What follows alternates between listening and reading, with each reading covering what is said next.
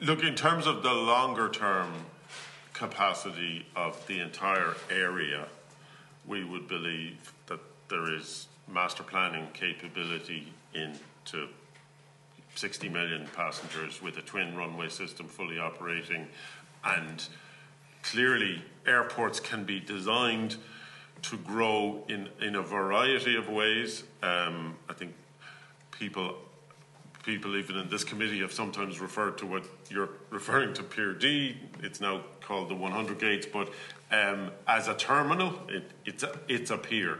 I remember it being a TAC was being built unnecessary, along with T2 being unnecessary.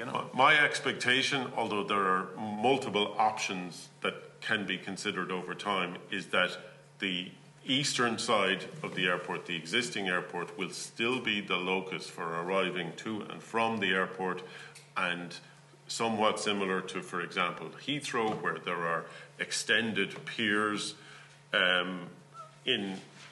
accessed either by road or by rail, or where you might board the aircraft. So if we're talking about extending the existing footprint, we've certainly gone through the process of identifying, while there are other options, there is sufficient capacity ultimately to develop out the airport to that scale. But that would need additional terminals or add-ons to T1 and T2. It needs additional passenger processing capacity and aircraft processing stands and the ability then to access the runways on either side. You would see them as being kind of extensions and further extensions to T1 and T2 as opposed to a T3?